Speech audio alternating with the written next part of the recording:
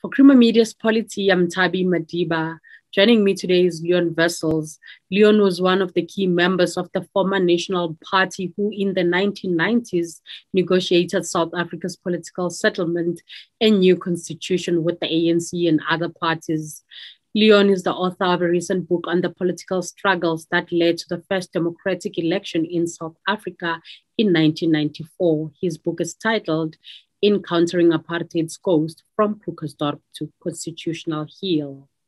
As a former deputy chairperson of the body that helped to draft South Africa's constitution, can you give us some sense on the key forces of play in shaping the constitution, and how did South Africa move from apartheid to a human rights-based constitution? There are two elements to your question. The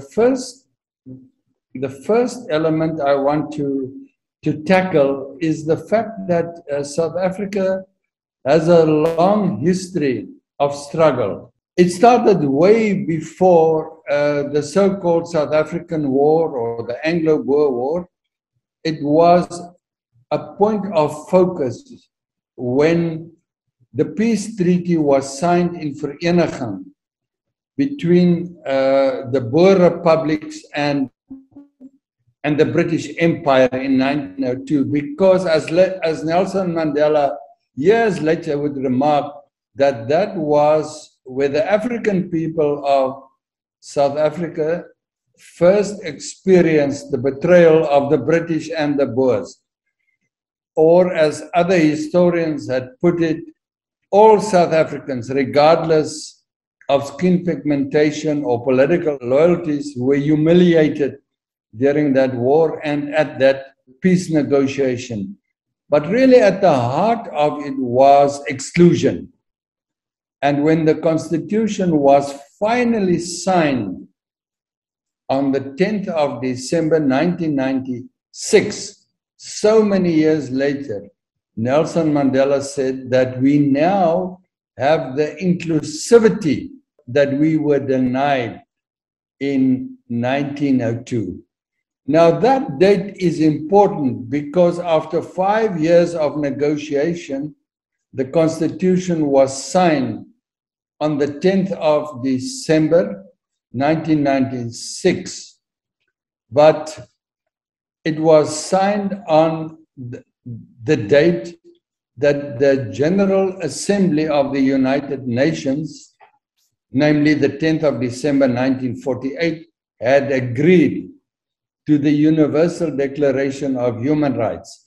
So after 5 years of negotiation and donkey's years of struggle, South Africa at that moment signaled to the world that we were now in step with the Universal Declaration of Human Rights.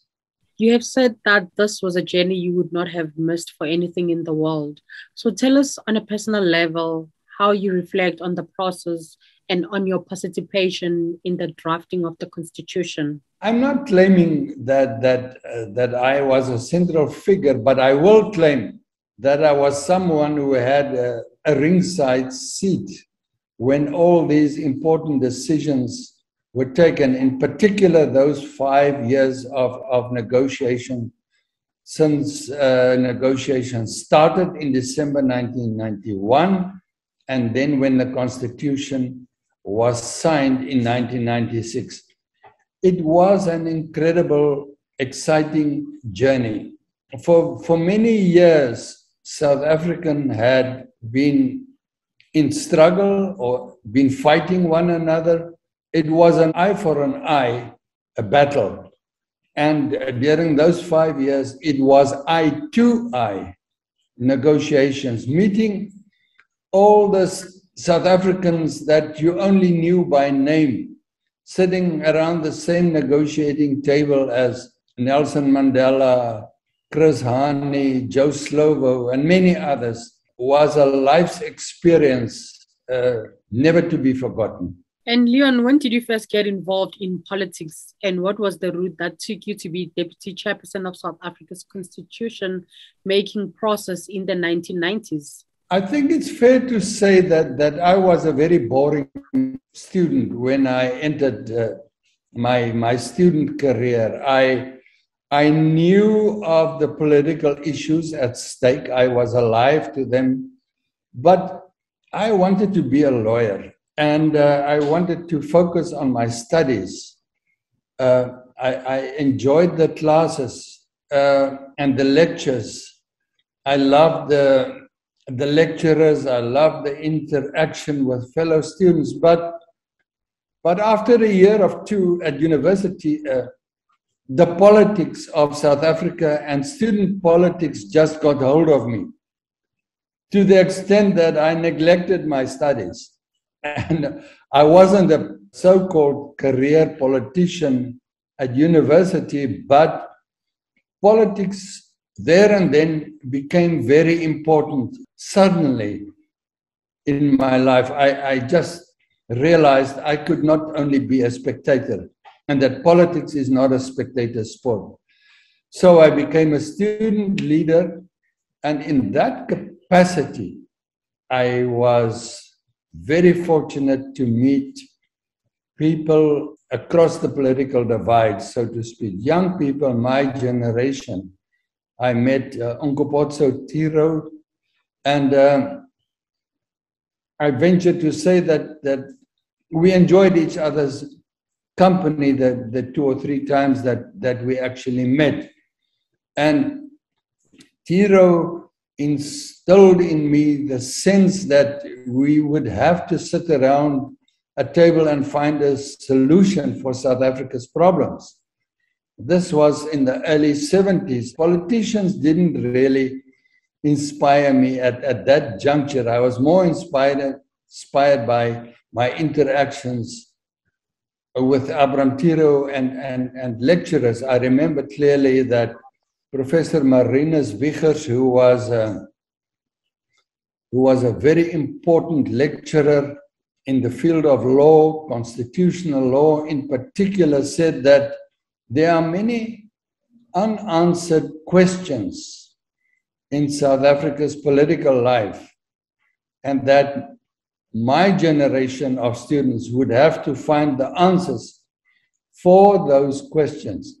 Unbeknown to him and unaware of the fact what Abraham Tiro had told me, he said the very same thing, namely that the days of you, white Afrikaner students, grappling with these issues on your own, you would have to find solutions with others. In other words, echoing the sentiments of Abraham Tiro, saying that we would have to sit around a negotiating table and find a solution. I would say that those two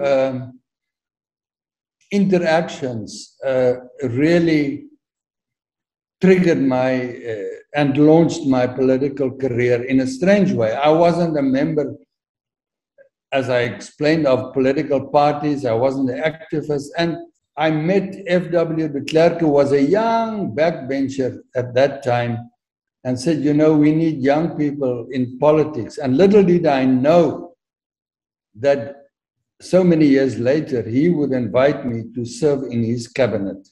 So those 3 interactions with those 3 individuals really sparked, I wouldn't say my appetite for politics, but launched me into politics. And the National Party led by F.W. de Klerk withdrew from the government of the National Unity on 30th June 1996. Do you think this was a correct decision? And later, the National Party merged with the ANC. So what is your view of that decision? Well, it's once again, Tabi, 2 very important questions. The first one, I don't want to refer to F.W. de Klerk in any derogatory sense, because he has a place in history, but that decision to leave the government of national unity was fatal. For years and years, he had advocated the idea of power sharing and working together and unity in diversity. All those buzzwords were bandied about when the opportunity came to give effect to those concepts for a reason still not fully understood by me. He walked away of that arrangement and in many respects failed South Africa and failed the National Party as such. Now, your second question of the National Party joining the ANC, at that juncture, I was a lawyer again. Politics is a very, very, excuse the word, is a very jealous mistress. It calls for your attention all the time. And I was liberated, so to speak, and to return to law and my legal practice, which I loved. And I was at that stage a mere observer. I didn't have any quarrels with the leadership at that time when they joined forces with the ANC. So once again, it was not my battle, but I didn't object to it. And Leon, in many years ago, you made a speech in Bloemfontein about law and order situation in the country, for which PW Botha instructed FW de Klerk to reprimand you.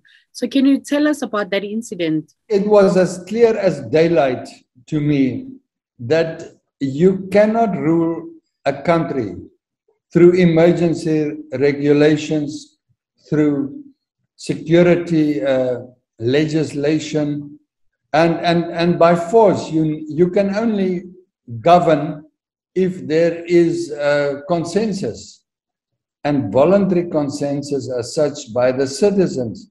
And there was no way that the National Party could continue governing this country as a minority government. So it was clear to me that the security forces had played their part, but it was now over to the politicians to find a solution. And once again, I'm latching onto the statements made by Onkopotso Tiro, by Marinus Wiegers, and even by F.W. de Klerk. Now, there were people, and I'm still guessing who they were, made mischief and whispered in PW's ear that these people, myself and Wynand Malan at the time, were out of line, out of tune of the National Party thinking. But as strange as it may seem, for an outsider, once Wynand Malan and I had this discussion, or during the discussion with PW, it became clear to me that he didn't have all the facts of what we were saying. And in many ways, he agreed with us on that day and even afterwards, that finding a solution was in the hands of the politicians and the statesmen and women in this country and not in the security forces. And it was a pivotal moment. It was a moment of excitement when you actually confronted with a hard reality that your elders are agreeing with your sentiments. And Leon, in Krugersdorp and Munsterville issue in the mid-1980s, you pleaded for the peaceful removal of the Munsterville township to an area with better living conditions in Kagiso. Tell us more about that era. When I joined Parliament as a member of the National Party, many discussions had already taken place that Munsterville, the township Munsterville, would be removed to Kagiso. So I think it's fair to say that that was a policy I inherited. I did not object to that. That's the way it was. To my understanding, that removal was going to take place peacefully, and it was going to take place almost by agreement. But when it was resisted by the community of Munsterville and the manner in which I had interacted with many members of that community, it became clear to me that that was not going to happen at all. It's not going to happen peacefully, and it's not going to happen by agreement. And at that juncture, it also became clear to me and others, and also to P.W. Botha, that we had reached the end of the journey of so-called forced removals. And once all of this dawned on me, in other words, the community members of Manzibul and also activists such as Desmond Tutu and others convinced me that this was the end of the journey. And once we agreed that we had reached the end of forced removals, it was almost the beginning of the end of the National Party policy regarding urbanization, regarding homeland development, everything. And there was only one solution to our challenges, namely that South Africa was one undivided country with one citizenship. And you had many encounters with Nelson Mandela from the time he was released from prison in 1990 to his election and inauguration in 1994 and beyond.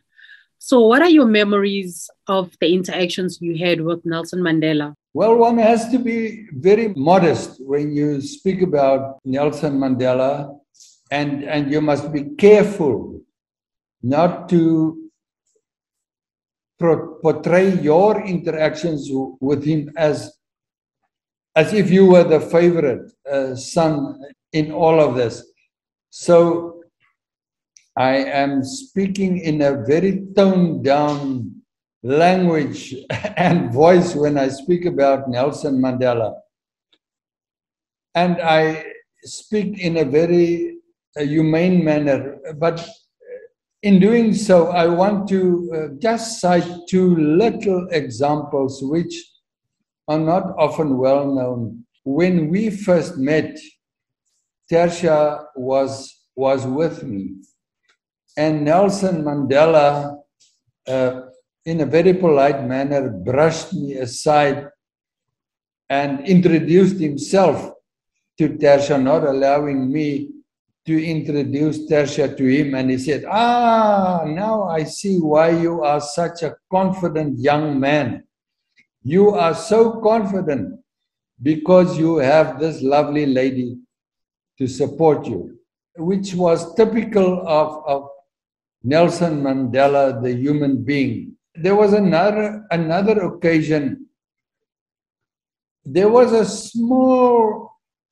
very small news clip about me being appointed as an honorary professor at the University of the Northwest, that I was now to lecture there as a professor. It was a very tiny news article, but it was not so small that Nelson Mandela did not realize or that this was a very important moment in my life. So Mandela called me on that occasion and he said, "Oh, I see you are now a very important man. You are now a professor. I'm calling to congratulate you, but I'm also calling to ask that you must not forget your old friends." And that was typical of Nelson Mandela. He was a larger-than-life figure, and he really cared for everyone, all the citizens of this country. And appearing before the Truth and Reconciliation Commission, Leon, you said that the fact that it had subsequently been revealed that there were extrajudicial killings and torture perpetuated by some security force members was a great shock to you and a matter of sadness and regret. So do you think you should have done more to become aware of and expose the extrajudicial activities and violence? Violence, extrajudicial killings were there for all of us to see. It was in the public domain, it was in the international domain, it was raised in parliament by opposition politicians such as Helen Suzman. But given the facts at my disposal, as I put it in front of the TRC, I only whispered about, about them. I didn't shout from the rooftops, and one may argue that I could have and should have shouted much harder, but those facts, the hard facts to dispute what the rumors and was out there was difficult to prove. So in many respects, I was what Professor Sol de Beau later said, that I understood the complexity of complicity. It was a major challenge. And the sadness of it all was that we had claimed that we were in charge of governing the country, we were in charge of the policy directions of the security forces, and yet when a light was shone on the facts, we realized that we fell short. Many people still dispute that we fall short, but I acknowledge that without fear for contradiction. And do you see the importance of prosecuting apartheid-era crimes in the country? I agree with the sentiment that there should be prosecutions. And the reason why there should be prosecutions is the simple notion that all of us want to live under the law. And that can only happen if no one is above the law. So we cannot, on the one hand, shout, prosecute people fingered by Justice Zondo in the so-called State Capture Commission, and then on the other hand, say, don't prosecute apartheid crimes. It doesn't make sense. So to live under the law, no one must be allowed to live above the law. And lastly, Leon, do you think solutions will be found in the country to overcome our stack inequalities and to advance the position of the poor and underprivileged? That is a major challenge. That is the challenge. I am positive that it is possible to find solutions for those daunting challenges. What saddens me in many respects is that we talk about the poverty, we talk about unemployment, and we also talk about the great divide between people that have and people that don't have. But we are not of one mind when we debate the solution of those problems. And unless the whole of society is not committed finding solutions for this great divide, we will have an uphill battle to do that. That was Leon Wessels speaking to Creamer Media's Polity about his book, Encountering Apartheid's Ghost, From Krugersdorp to Constitutional Heel.